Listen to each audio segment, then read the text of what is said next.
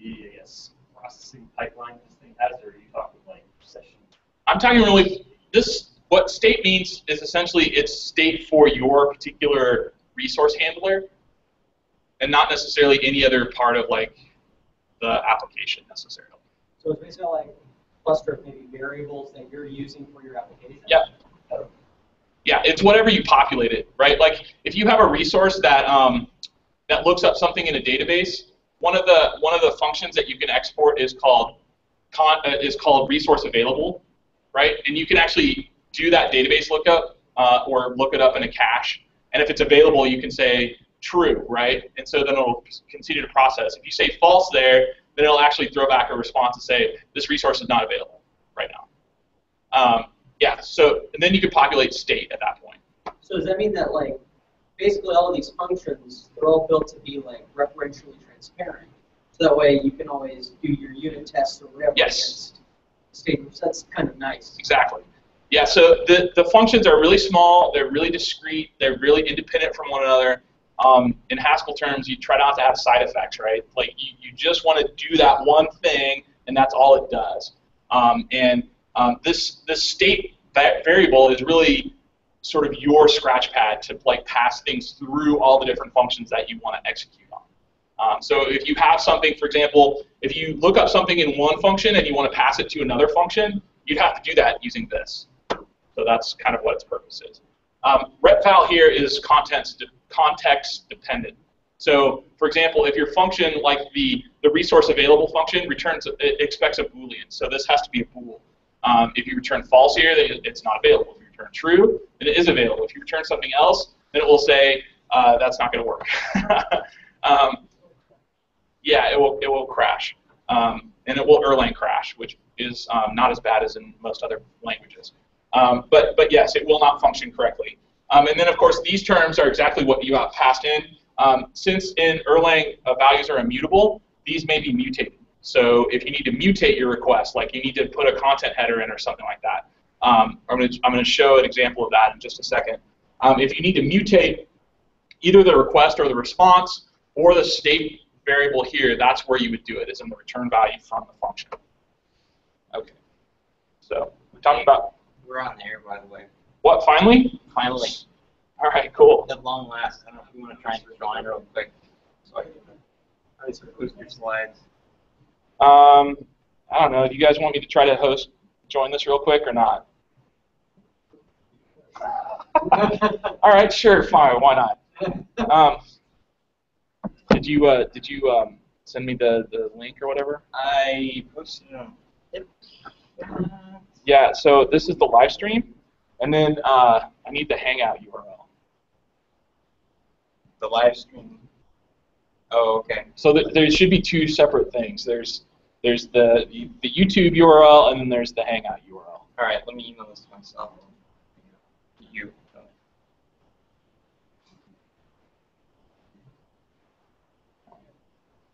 Yeah, so in November, this is going to be like silk. It's going to just be smooth like glass. Are you at gmail.com?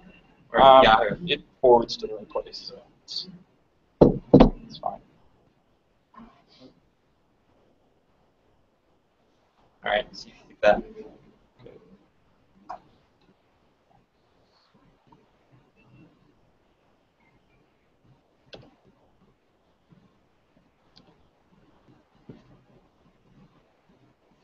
I also invited you, so you should have gotten it, honestly. Do it again. No.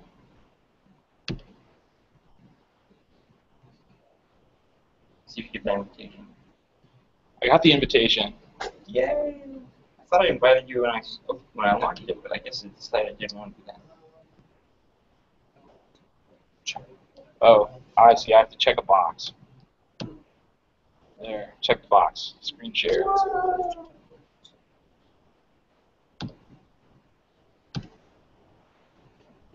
right. Now I see your beautiful. Okay. Yeah. Is it working? Yeah. So how do I? The answer to the how do I question is I don't know. Sorry. I don't know. Oh, so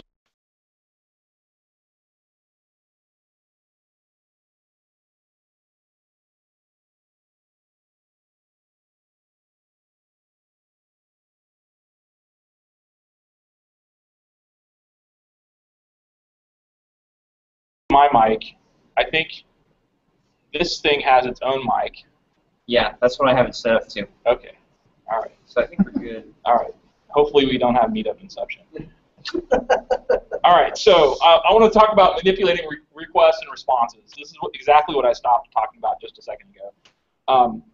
So the way that this works is that Webmachine provides a helper function called WRQ, which stands for web request. And there's like literally a ton of functions, not literally, but there are a lot of different functions in there that deal with manipulating the values that are in that rec value. For example, one of them that's very common that you will probably use a lot if you write Webmachine is get rec header, right? And then you say what header name you care about, and that's just a text string, and then the request. So this thing looks up the header value and then returns it, and it either returns the atom undefined, and atom in this case is it's an Erlangism, but I'm pretty sure it's in a lot of other languages too. It's just a way to say that this is a tagged value and it's not defined. And then the header value, so whatever the actual header value is. It either returns the atom undefined or the actual header value, and that's what the functions return. So a couple of things about Erlang. A function always has to return a value. Always, always, always has to return a value. It may not return the value you expect, but it will always return a value.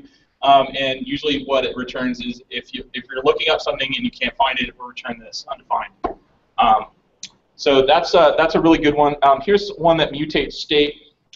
This is a set response header, which you might have guessed from the function name. So you put in the header name that you want to set and the header value that you want to set it to, and then the request parameter, and then it actually returns to you a mutated request parameter that you can pass off. So earlier I had this JSON handler, remember? So here's the same handler, but this time we're going to actually set content type application JSON, so that when you request application JSON, it doesn't just say that this is it doesn't have a content type. We're going to explicitly tell you that it's application JSON. And lo and behold, if you do this, then you will get application JSON when you make a call that says, "Hey, I want application JSON." It was doing that on your behalf before that. Right? Well, this wasn't set earlier. It wasn't. Yeah, it wasn't set at all actually. It just said, "Here's your response." There was no semantic response there at all. Okay. So one of the really cool features about Webmachine is that you're traversing through this giant diagram of a state machine, right? So how do you figure out where in the state machine you've gone wrong? So you're processing a bunch of requests, and you really want to get more information about that. So what Webmachine provides to you is a visual debugger, and this is actually super slick. So over here, you can see that I have part of that state machine diagram. I've zoomed in on it specifically, and down here, there's this little diamond that says 018. I know you guys can't read that, but that's what it says. And then here's the magic 200 box. So this request was successful, and all I had to do was mouse over this box here, and it actually says, okay, here's all the functions I've executed for that particular decision tree. I generated an e-tag, I looked at the content types you provide, I decided to send HTML, and then I looked at the encodings that you provide, and this is gzip, so I'm going to gzip the response.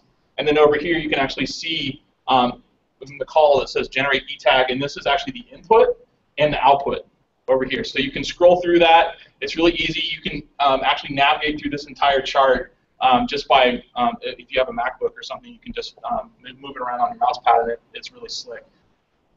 So this is when everything goes, yeah, Chris. So what's the interface? In a browser or something? Yeah, it's in a browser. So the way you activate this is, it's all described on Bash's wiki about Webmachine. But the way you activate this is that instead of saying OK at init time, you say I want to trace, and then you say what directory to write the traces into. And then within Webmachine, you can actually say for directory X, use resource blah, right? And then when you navigate to 127.0.0.1, 8000/bloff, you'll see a list of all the traces. You click one of them, and then it shows you this whole thing. Yes. Yes. Yeah, it produces it per request. Yeah. So then you can see all the things that it decided to do and how it wanted to handle all the requests. Let's see. Yeah. So in this particular case, I actually did my request with Chrome, and I didn't use curl. So that's where all of this stuff came from, like accept language, accept encoding, accept content types, all that stuff. All right, so here's when something doesn't go right. So in this case, I used curl. I said I want application XML, which is a not supported media type. This time, Webmachine said, is there an acceptable media type available? It said false, so I got 406, not acceptable. And then if I wanted to find out more information about that, you'll notice that there's 3 tabs over here. One is called Q, which is the request. One is called R, that's the response, and then there's D. There's a D tab, which is for the decision. And you can flip through all those different tabs and look at the request, look at the response, and look at the decisions. And then in the decisions area, this was better on the previous page.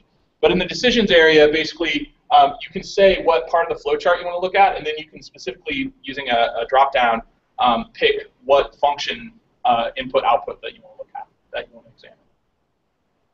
If you don't want to use your browser, by the way, you can also look at these using a text file editor, Sublime or Vim or Emacs or whatever. And it's just basically a set of Erlang tuples. So it's pretty easy to parse if you want to. So now we've gotten to the point where we're going to talk about URL dispatch. Webmachine is akin to most of the other sort of framework type things that you've seen. The idea is that you're going to associate a specific module with some route. We'll talk about the various ways to specify that. Are there any questions so far? All right. The default, in that case, you failed on application XML. Yeah. Yeah, the default type is text HTML. Right. If you do text plain, then you'll get 406. But if you just do curl and you don't specify anything, you'll get HTML. Assuming that's available. Right? If you override what Webmachine's defaults are by saying what content types you provide, then it'll be whatever the first thing in that list is. So if you say I only provide you JSON, then that's what you're going to get back. Okay. So here we have a really straightforward tuple again. This is the route that we want. It's just A. And then here's the Erlang that we're going to execute. And then this thing over here, is actually the parameter list that you pass into init. So this is the point where you initialize things in init. So if you wanted to dispatch something to a specific URL and then pass in something to the init handler for that particular resource, that's where you do it, right here in that particular list. So that's super basic. Are there any questions about that part of it? All right, we're going to get into fancy URL dispatch now. And fancy is essentially things that includes atoms and wildcards. This is, I guess, not too fancy. It's not mind-blowing by any stretch of the imagination. But the interesting thing here is that this atom of asterisk collects everything that follows behind what you're trying to match. So in this particular case, it would match ABC, it would match ABCD, but it would not match E, it would not match F, it would not match Z, right? Those will all return 4 if 4 is not available. So that's pretty straightforward, I hope. Any questions about that? Okay. The other thing is that you can bind elements to tag values. And the way that you do that is by specifying in the position what the tag value is. In this particular case, we're gonna bind whatever follows A to the value foo, and then it's the same thing as before. And then you can retrieve that value foo using this function called pathinfo, and you just pass in the tag value that you want in the request, and it will get back string B. So hopefully that's pretty straightforward, right? So if you have a URL of AB and you say I want you to tag the second value as foo, then you're going to get back string B. I assume that works for multiple values you can tag multiples in there, or is it only for the second one? Well, in this particular case, it's just for the second one. So I actually I have a slide to show what happens if you try to do more things than that. So in this particular case, you want to bind the second element to foo, but you can pass in the URL of ABCD, right? You get a 404. The reason you get a 404 is because there's nothing to match the element beyond the second one. So if you want to do that, then you have to do this. You say A, foo, and then you do asterisk, and then that will dispatch to ABC and will bind this to foo. And the rest of the stuff is also available in a different WRQ function. It's called path tokens. And then it will get back a list of C and D as strings. So that's also pretty straightforward. Are there any questions about that? No. You still bind with making a match for each one instead of wildcarding it like that? Like yes. Bar Baz would be B, C, and D. Yeah, so if you did foo bar and Baz, then it would bind to B, C, and D. Exactly. Yeah, so the sort of drawback is that there's not a I've seen in some web frameworks they have like a splat collector that it'll bind everything that follows that position into a dictionary or something, or hash or whatever. As far as I know, that's not available in Webmachine. I'm hardly a Webmachine expert, but as far as I know, there's no splat operator or anything like that. They just have the binding and then the wildcard. And you'll get a list with C and D in it. Yeah, so there's a WRQ function called path tokens, and it will return everything that follows the tagged element as a list, as strings. So Erlang is a loosely typed language, unlike some other ones, especially like Haskell. So Erlang is loosely typed, and I guess I would call it gradual typing. Its type system is probably more akin to Perl's than anything else, where you don't really care about types until you care about them. Are there any questions about that? Okay. So handling post. I've already mentioned the semantics around post are kind of ambiguous. People treat post as an update. People treat post as create.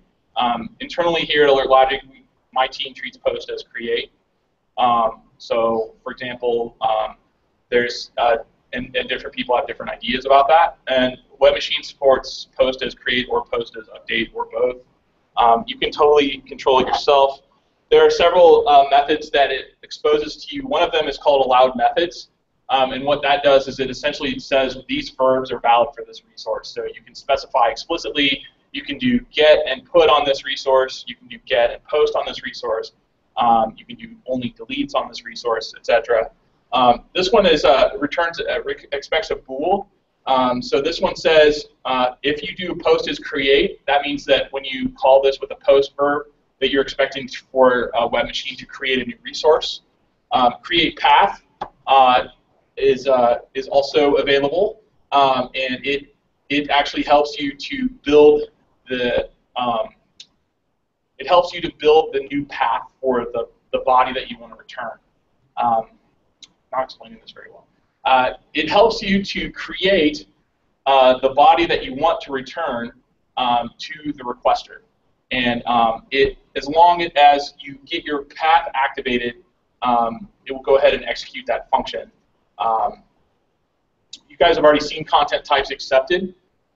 You can go ahead, since that's a free-form function, you can put whatever kind of processing, handling that you want in there. And that's why I have handler functions at the bottom. So, for example, if you say, I want to accept JSON for this particular handler, and I want you to treat posts as create, then you can say, okay, when I get JSON bodies in my request, I'm going to go ahead and process that JSON, stick it in the database, and return a 201 or whatever you need to return. Are there any questions about that? If you want to do updates, by the way, then you just say post is create is false, or you leave it out because the implied value is false, and then you have all these other things available to let you handle that particular request however you need to handle it. Some other cool stuff that I don't want to talk about tonight, but you guys should know it exists. Webmachine handles streaming requests and responses, and it also handles file uploads. And those are available pretty straightforwardly. Here's some resources. Basho does everything pretty much open source. Webmachine is available on GitHub. My WM Hello thing is there as well. This slide deck is available on SpeakerDeck at my URL. And that's pretty much what I have. Are there any other questions about Webmachine or anything else? These functions add things, but that's Yeah. it's like a chain of functions. Yeah. So so if you just to sort of drive home the point, when you have a function and you get the request, this request value may be mutated. So yes, you can mutate the value here, and you can mutate the state by passing out a new state there. The thing is doing the dispatching has to be added. Go back to that.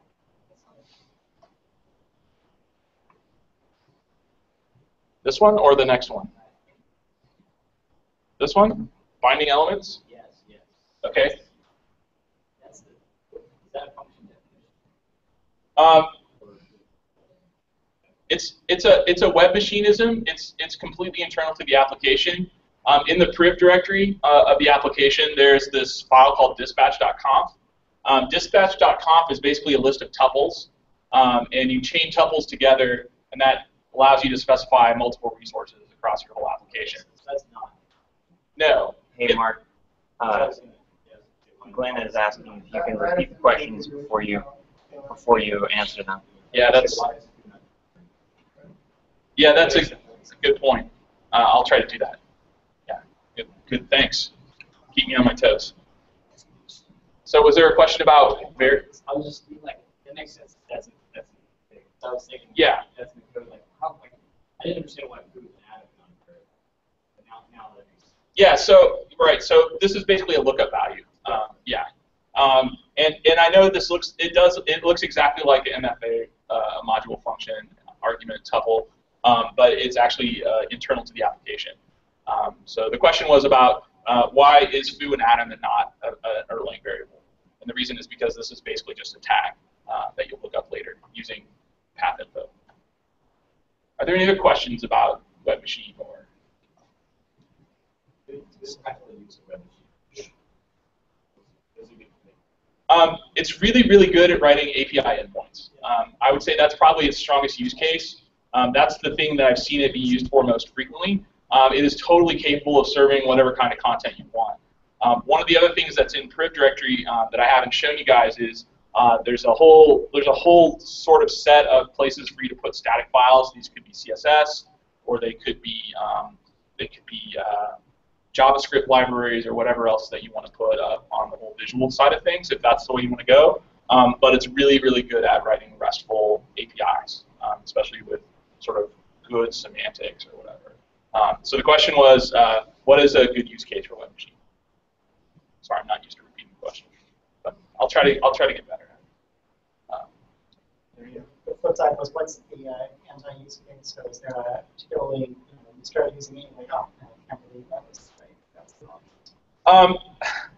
I guess I mean, I think it's really good at pretty much everything. But I guess if I was going to write something quick and dirty, not that I would ever do anything like that, but if I were just to write something and hammer it out, I probably would not reach for Webmachine. I always think of Webmachine as kind of being an industrial strength tool, and so if I'm just writing a hack or a feat for my own personal use, then I might not reach for it. But yeah, if I were to write an industrial strength API that I wanted to expose internet scale, yeah, that would be very high on my list of things to look at and use. Absolutely. But on the other side of that, it is a great way to get more used to and writing Erlang more frequently. It's pretty understandable. It's approachable. There's not too much with the visual debugger. It's such a cool tool. Do you guys want to see the visual debugger like in action? Because I can kind of show that. Hopefully.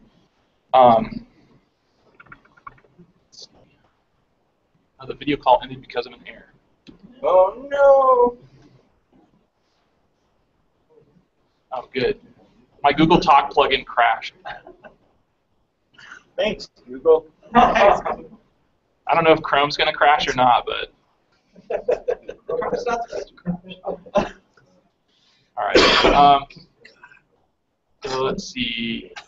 That was actually how I got it working. I had to quit out of, like, I tried Safari and Firefox and it just totally failed. So I finally gave up and logged out of my account in Chrome. Use that and work. All right. So here's my this is my Erlang VM that's running over here. Gosh, it's really hard to read. I'll do this. That's better. Yes, much better. So there's that. So I have Webmachine running over here, and I actually have the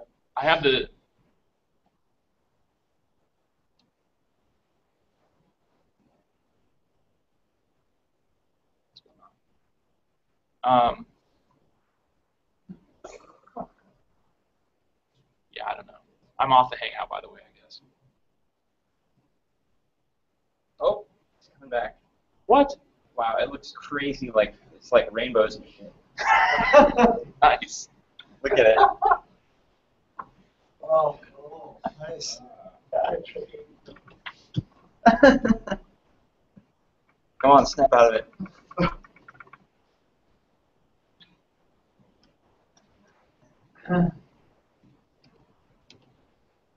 So this is the wiki page about the visual debugger, and the reason I came here is because I wanted to copy this Erlang directive real quick. So there's no hope of getting back in the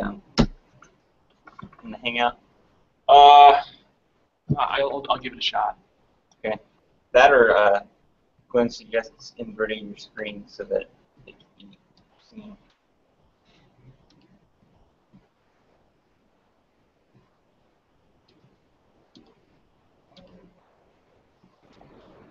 No.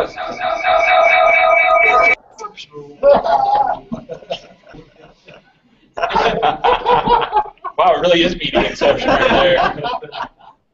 That's kind of cool. It's blowing my mind. All right. So over here I have. Can you share your screen? Yes, I can share my screen. Screen share. Yes, good. I see a blank. Yeah. Okay. Yeah. All right. So over here I have Webmachine running. I have Webmachine running in Erlang VM. The URL fragment I'm going to use to dispatch off of is called wmtrace, and it's writing into my temp folder. And then over here I have Chrome running, and I have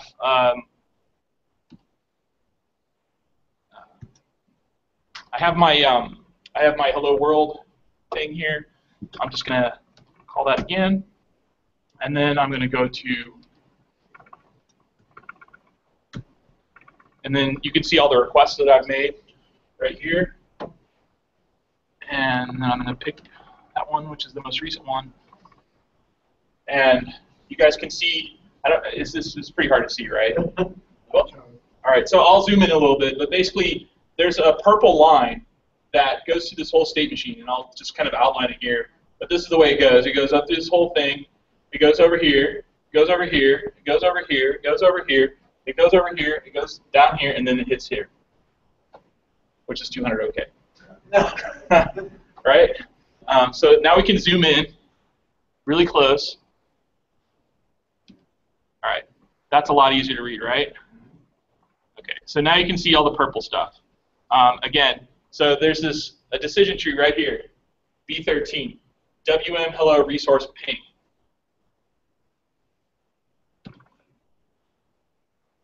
And I didn't implement this. This just came out of the box.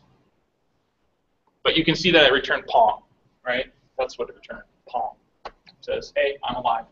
Okay, so let's move up over here. We have except exists. Again, types provided.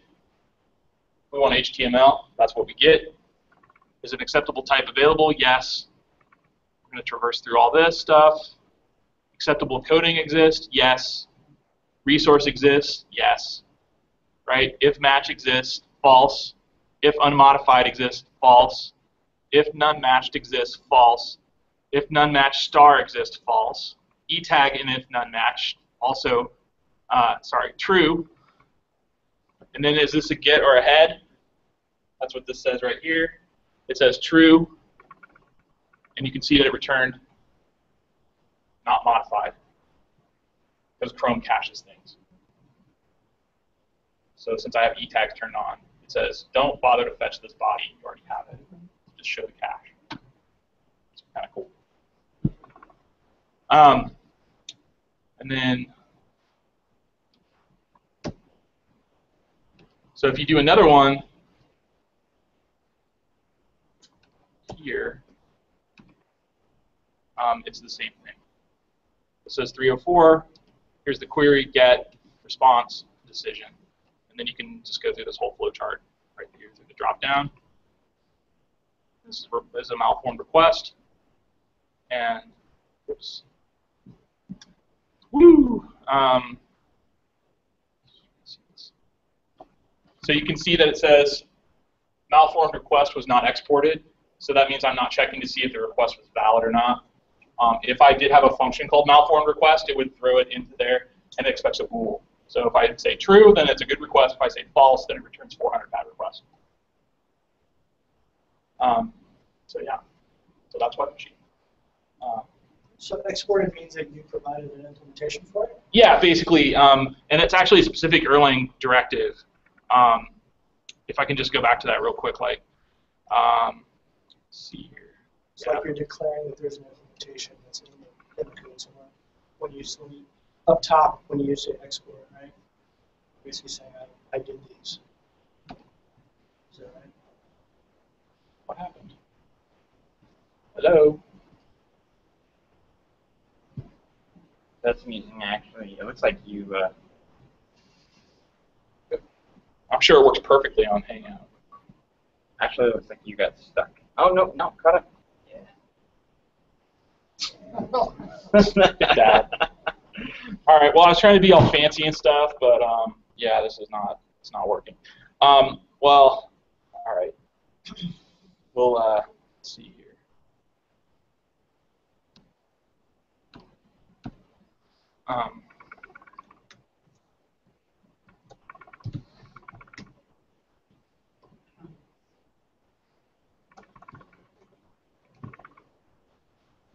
That text is small. Yeah, I know. I'll fix that in a minute. All right. The Hangout's kind of behind right now. All right. Well, They're caught up just now. so, well, that's really hard to read. Sorry about that. Yeah, I can read it here. Let's do this. All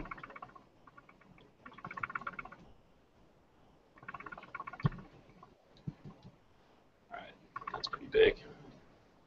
So, just as Erlangisms, the first thing we have to do is tell Erlang that this is a module, and this is the name of the module.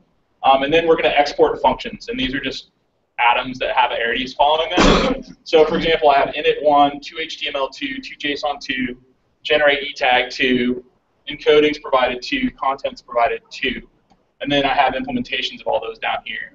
So these directives tell the compiler that you should make these functions available to external things that want to call them. You can always call other functions inside your own module, but if you want other people to be able to use them, other modules, then you have to export. So Erlang has a really basic sort of access control API layer or whatever. But that's what that means. So when it's saying that it's not exported, it means literally that it's not in this list. And the include line is like a header or something?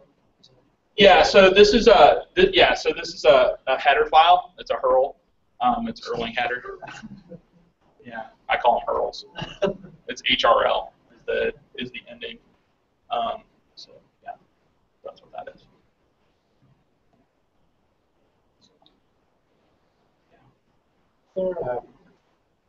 any support for, other than as a debugger turning on tracing and looking what's going on in the system, is there any support for interacting with it at runtime?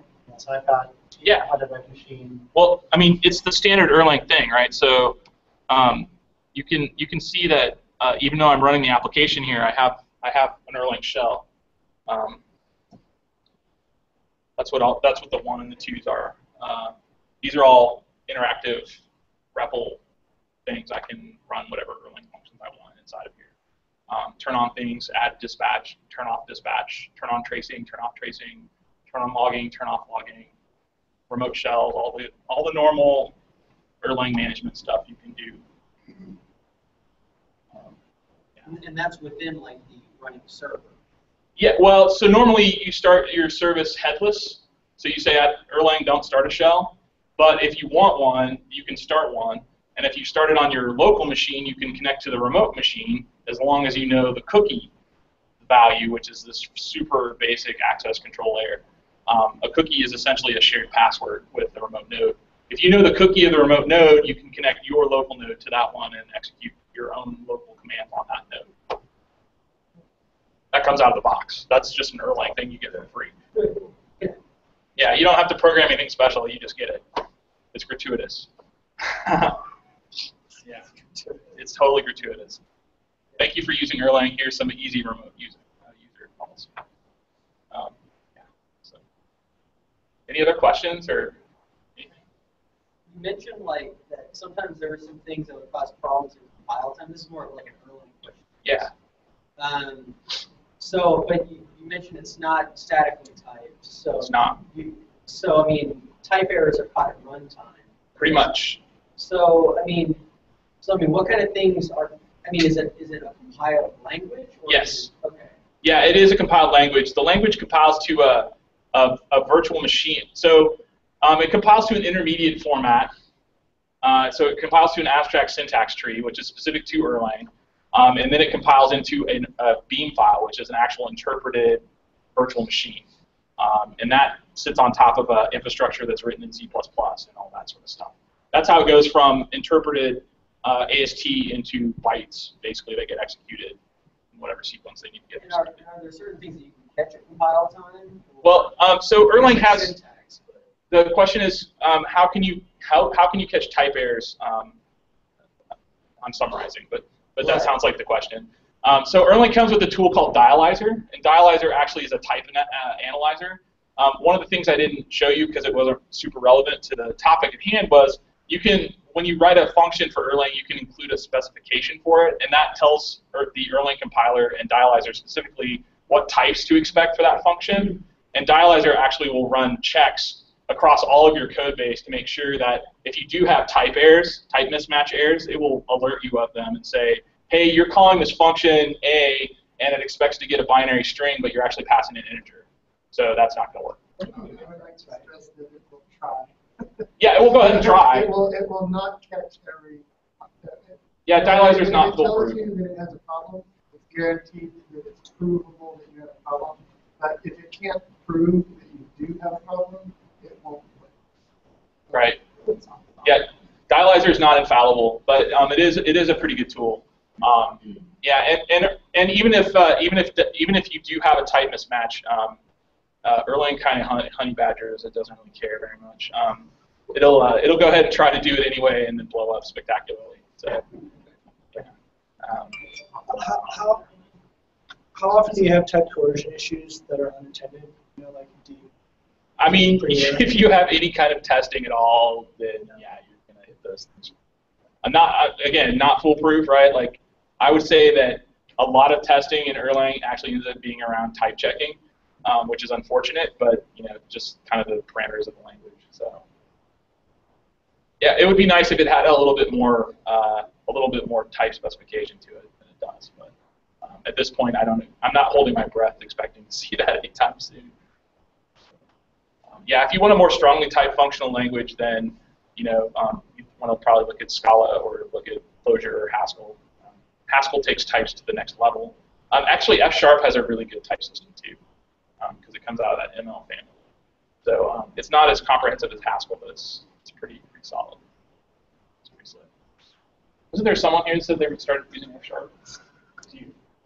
Yeah, I think it's really neat. It's a neat language. I think it's very underrated. And if I have to do Windows development again, that's how I'm going to do it. So, are there any other questions? No?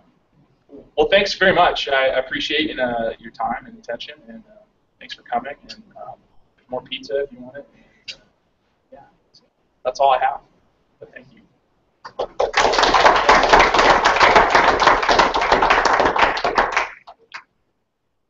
Just one more administrative thing.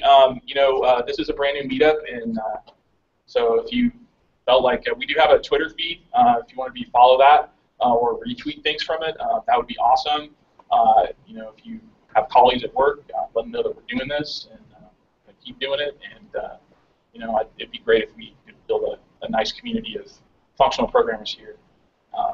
Yeah. So and again, I really would like to have all sorts of different functional languages come in and talk to us. So if you have talks that you want to do, or someone that wants to talk about a particular functional language or a distributed computing problem or something, that'd be awesome. Just put them in touch with me and work something out, figure out what time works, and try to make it happen. So,